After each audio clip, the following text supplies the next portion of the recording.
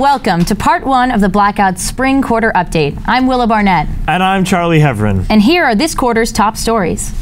This past weekend, Justin Jackson was selected by the Los Angeles Chargers as the first pick of the NFL draft. Wow. And to think people think Northwestern isn't good at football. Oh, 251st. Oh, so the last round. That makes way more sense. This year's WAMU show is called Manhattan Miracle, the show about a theater major getting a paid summer internship.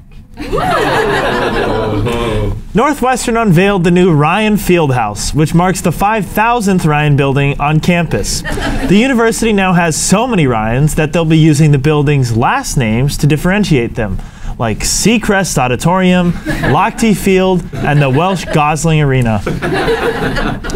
This year, the university's acceptance rate dropped to a record low of 8.4%, almost as low as the campus's self-acceptance rate of 0%.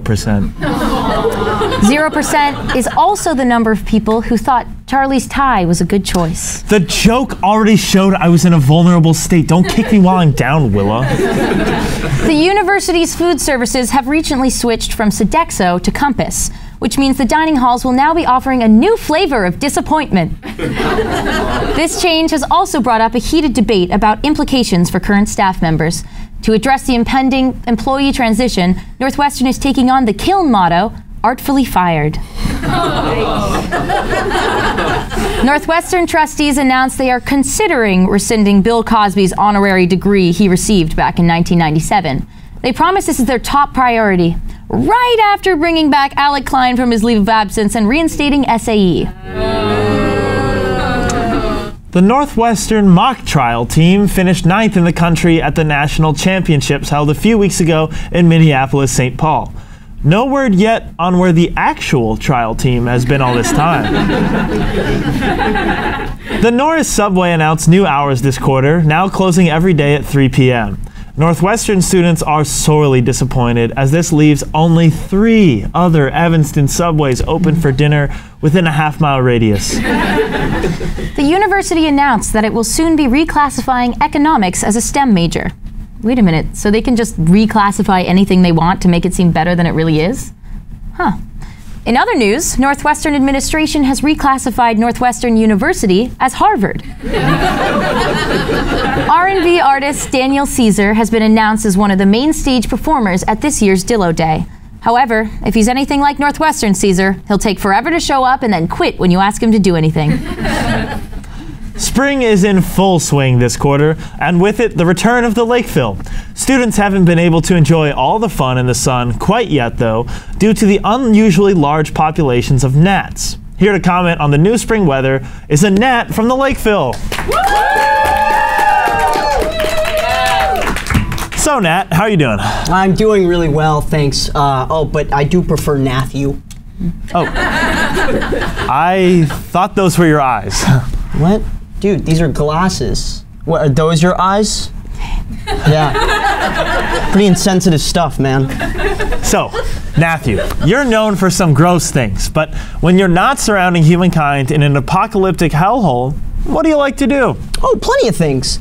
I eat, I sleep, I read. But you read? Yeah. I mean, it's tough, what with having no opposable thumbs and being the size of a rainbow sprinkle. But, you know, we manage. I mean, why do you think we follow you people so closely on the Lakeville? We're reading your phones. Wow. You know what, Matthew? You're not half bad. I hope you enjoy the nice weather, and hey, I still need a subletter this summer for... Oh, hey, yeah, thanks. It's a nice offer, Willa, but I've actually only got, like, half an hour left to live, 45 minutes tops. Gnats have an incredibly short lifespan. Oh God, I'm so sorry, I didn't know. Oh, it's fine. And also, hey, old age isn't the worst way to go out. My cousin Natalie just got swallowed by a bicyclist last week. The funeral was beautiful, but then 8 of her relatives were stepped on during the service. Yeah. Hell of an after swarm, though. Yeah, I was meaning to ask, why do gnats swarm so much? Mostly it's a crippling fear of isolation and what little fragile time we've been given on this planet, but sometimes it's also just because, you know, you don't want to be the one gnat left out when something awesome happens, right? I mean, like me and my Naternity brothers, we still make fun of Nathaniel for missing out on that drop slice of pizza.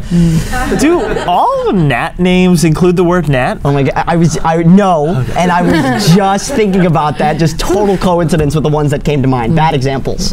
What's your mother's name? Natasha. Okay, well, hey, you're welcome here anytime, Matthew. Thanks so much for stopping by. Is there anything else you want people to know? Is he, For part 1 of the Blackout Spring Quarter Update, I'm Willa Barnett. And I'm Charlie Heveran. Join us next week for part 2 of the Spring Quarter Update right here on our Facebook page.